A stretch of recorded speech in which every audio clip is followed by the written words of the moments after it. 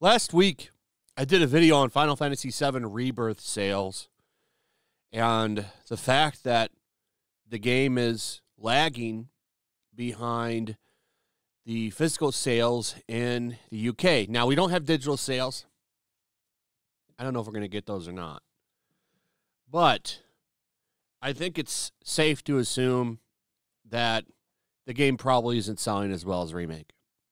And it's a little bit harder to sell as good as Remake when Remake is on 3 platforms. It's on Steam, PS5, and PS4. Because don't forget, they re-released it on PS5 with a remastered version. So a lot of people probably bought it again. There's probably people that bought that game twice. And then there's people that bought it on Steam. So Rebirth being on one platform is going to hurt it. Now, I think when the game comes to Steam, it will sell better. And I really do think a lot of those sales that the game is missing will get caught up on when the game comes out on Steam, or it won't. I don't know.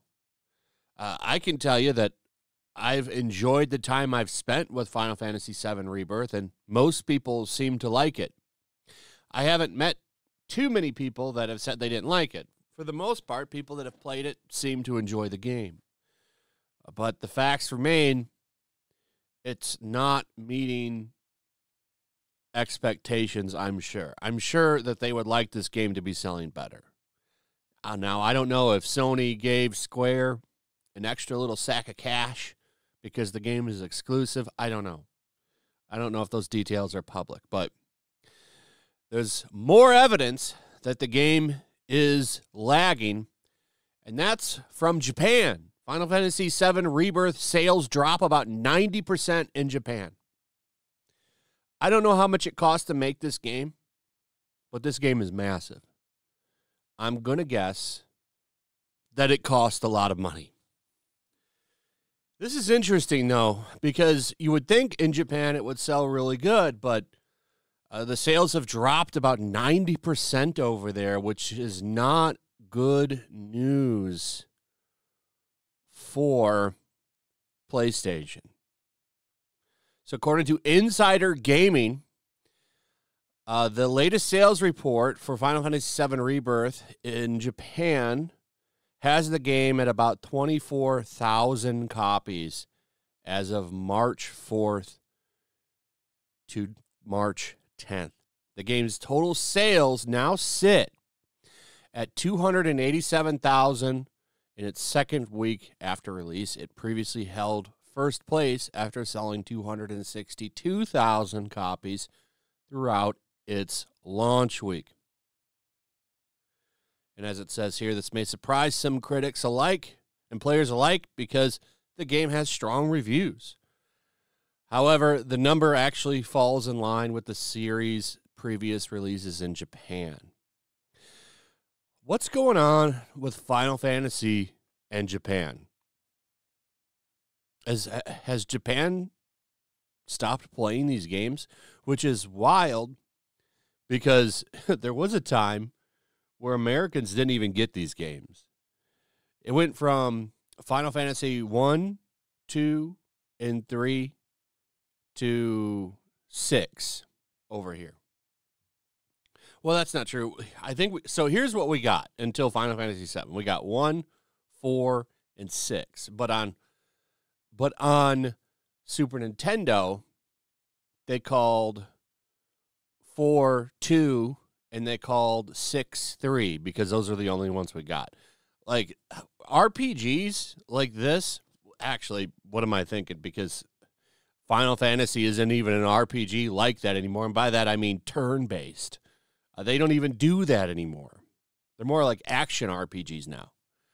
But for the longest time, Final Fantasy just wasn't a game that we got, and then Final Fantasy VII was a tremendous success over here, and the series came out every year here, and then they renumbered stuff.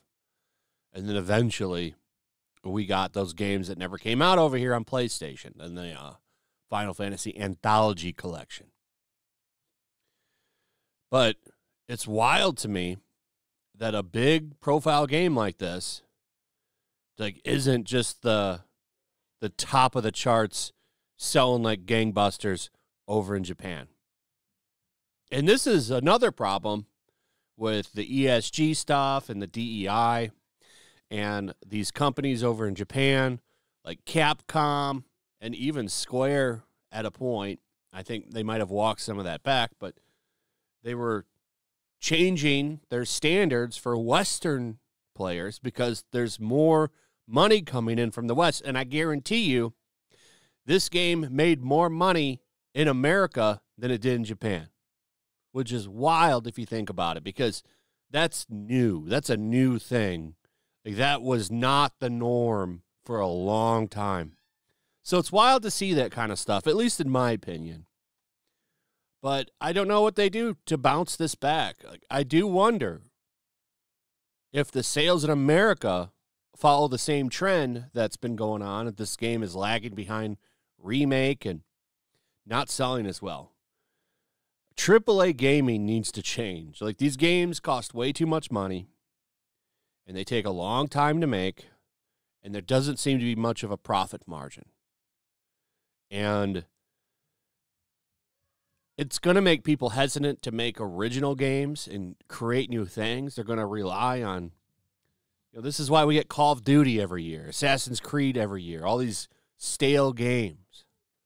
So, I hope that they address this problem and fix it at some point, because it wouldn't be that bad because there's so many good indie games, but I do like playing like a big spectacle like this, and I think you're going to see a little less of that.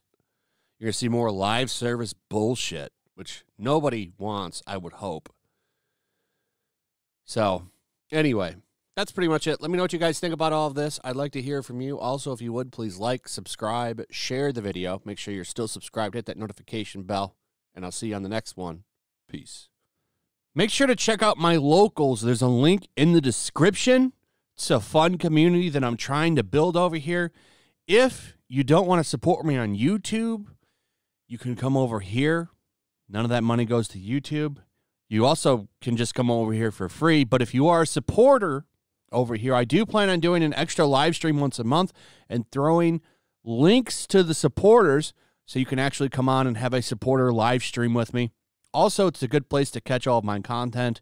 You don't have to worry about notifications like YouTube. They'll definitely work over here. So come check out my locals. How dare you!